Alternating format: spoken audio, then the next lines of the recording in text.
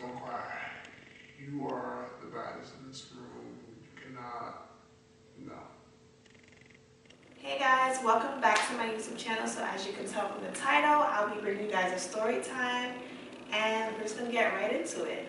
So every year, me and my girls for Memorial Weekend, and we go to Las Vegas, Nevada, and we have the time of our lives, like every year. Last year was kind of dry, but it was Mother Nature's fault. It was freezing out there.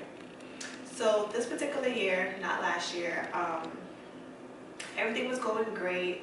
The links were great, and there was like no down moment, except for one. But that's a whole nother story time in itself. Excuse my voice, guys. I think I'm coming along with a cold. So this particular day, pool parties all day. We're actually tapped out. Midday comes, and my homegirl Tatiana, she hits me and she goes, we're in the same room. She's like, hey girl, like, Migo's friend said like to pull up on them and they're gonna have like a table and they're gonna be performing whatever. Something cute. It sounded like a cute situation. So I'm like, all right, definitely we're down. So we start to get ourselves together, you know, playing music, and, you know, set up the vibe for ourselves, and our expectations are like high. Not like we're gonna talk to one another, but more so like we're gonna have fun tonight. So we start to get ready, we head out. The dude tells us to meet him at the side of the club. So that's a thumbs up, because if they can tell you to meet you in the front, you're gonna be out there all day. It's just ridiculous. So we get there, and the process was easy to get in. I hate having to wait outside the club after the person says it. It's just ridiculous. We get in easily. As soon as we walk in, we go up these stairs to get into the club. And we walk in, I was like, oh my God, there's so much people in this section. Like, I was expecting a chair or something to sit on. Like, So we get there, and the guy, Migo's friend or whatever, we'll call him Gerald. He was like, girls, you guys are good. I think it was 4 of us total. So he had us like in a cute little section next to the Migos. Like, Migos is here, we're here. Now the Migos going to perform. The stage is actually attached to the section, but it's like slightly sectioned off. Like, you gotta go down 3 steps. They're going to perform, and we're having a good time. I go and stand where the Migos were standing, and me and my friends stand there too, because who doesn't like to be elevated in the club? It's just, I don't know what it is, it just feels better to be on top of something. Literally, there could be a dead body on the floor, and I'm gonna step on it to feel taller in the club. I don't know. But we're all enjoying ourselves, and everything is going great. My friends stepped down from that little area to, like, I guess, dance and be able to move comfortably. And Tiana and Iman comes in, and they're real chill. You know, they give like an openly like smile to everyone. Lori Harvey at the time, I didn't know who she was, but they were together, and I was like, oh, this girl's really cute, whatever. And we're all just having a good time. I think another guy that was with Tiana, don't know his name, he's probably like 4 feet tall. He came and tapped me like, I need you to come down. I'm like, for what, sir? Why do you need me to come down out of all people? Like, and he didn't really say anything, but obviously that's not my section. I don't know. I didn't want to get yelled at by the I don't know. So I was like, you know what? That was one embarrassment of the night. So I was like, you know what? Whatever. I just stepped down, and I just like brushed it off. So now 20 minutes go by, whatever. The Migos come back, and they're not really like saying anything to us. They're just like smoking and doing what they're doing, and just like nodding their heads, vibing out. And we doing our own thing. Then it hit me. I'm like, oh my gosh, I'm supposed to be vlogging my experience in Vegas this year. So I pulled out my camera, and I'm like, you know, being around celebrities, you have to be mindful when you're pulling out their cameras, because you never know what they want people to know about them or whatever the case may be.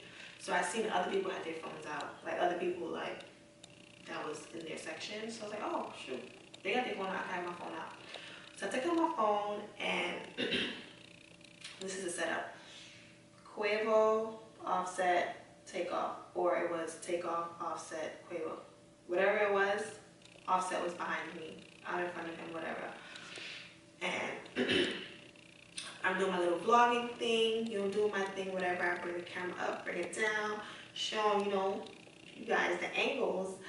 And I get to this point, and I do it once or twice, whatever, and it's cool, whatever. I go back around. I'm just like really dancing, enjoying myself. And then I come back around to him, and I do it again, and he literally like grabs my phone, and I felt like his grip was so strong, and my hand just kind of got weak, and I'm just like, what are you doing? And he just started dropping a bunch of F-bombs, calling me a B-word, and it all happened so quick, and I was just so, like, I just felt like I turned into an ant.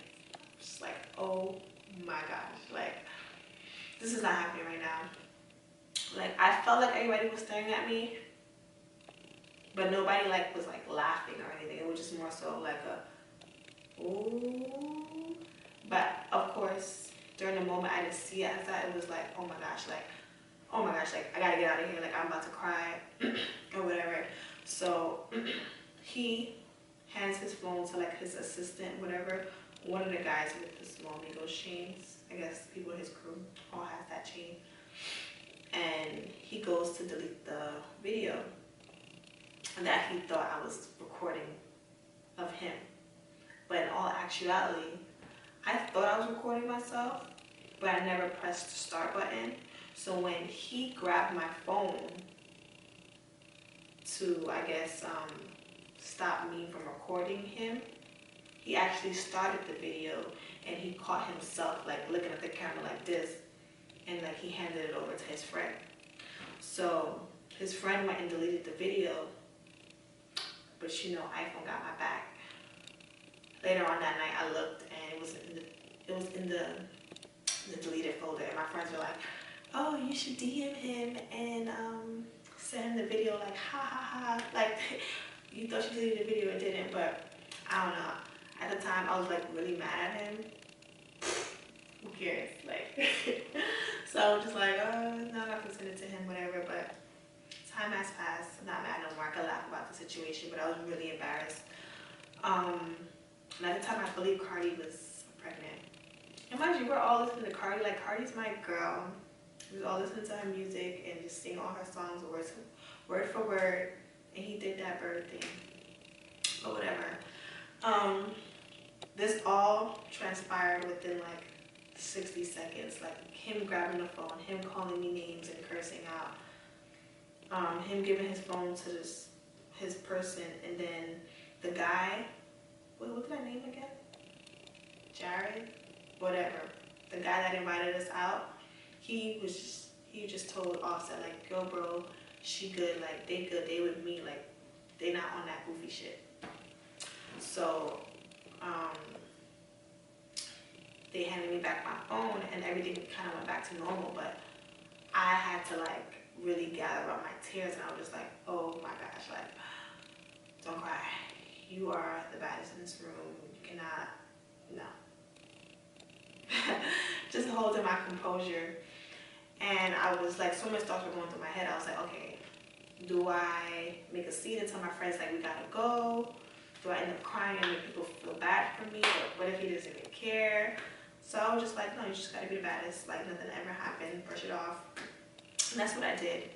We probably stayed there for like an extra hour. And then the party wasn't done, but like once the celeb leaves, everybody in the section leaves.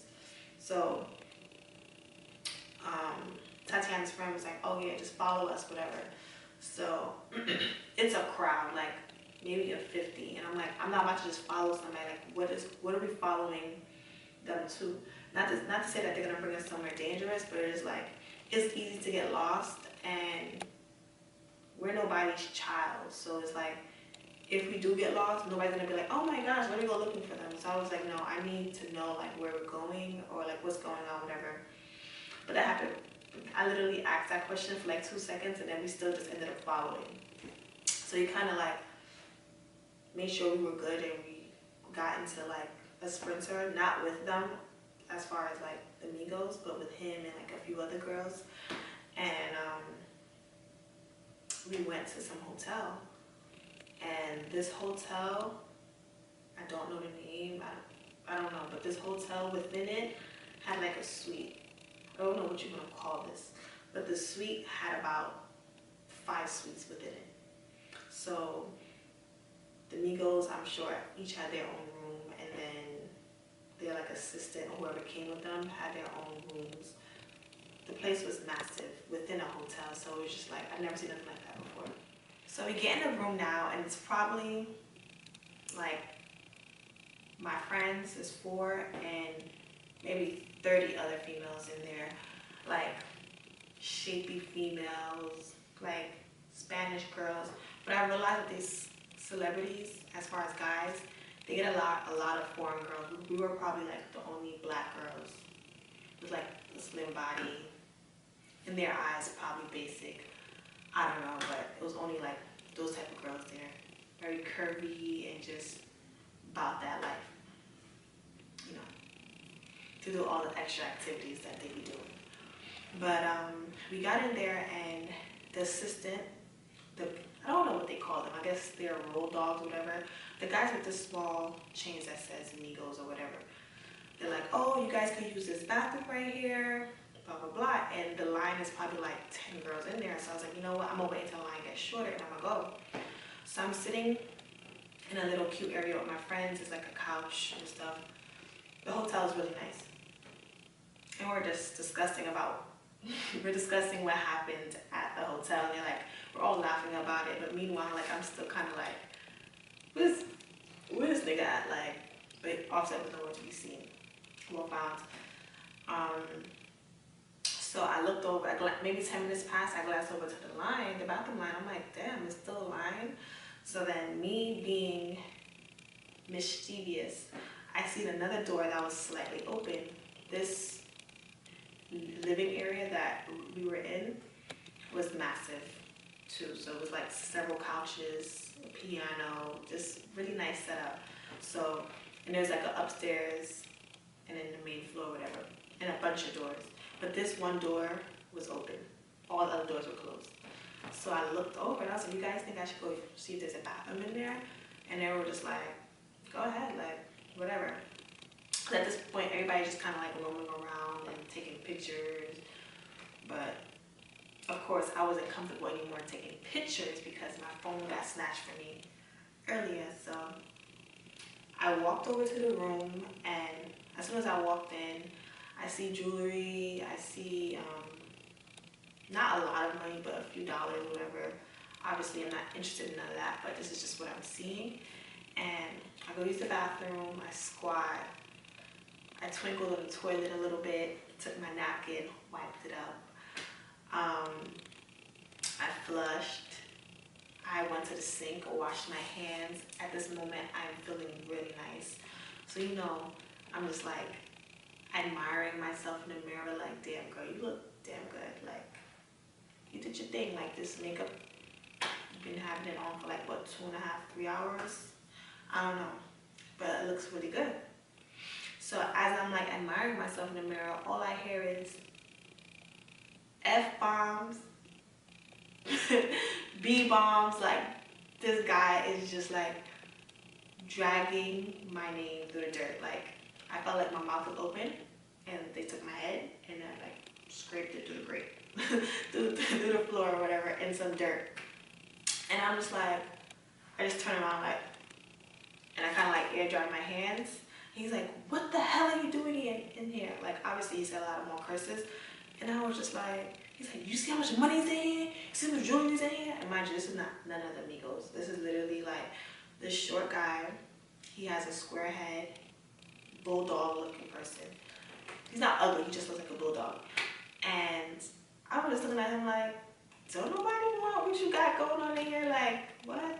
Get out of here. But the way he was talking to me is how, like, I don't know if you guys ever seen a dog or owned a dog and you yell at the dog and the dog is just like, you know, skipping out, whatever. That's how I felt walking out the room, because he was just like doing the most without really doing the most, because he didn't ever put his hands on me or like do any motion like he was gonna hit me or anything. But the way he was talking, I felt like a slap was coming behind.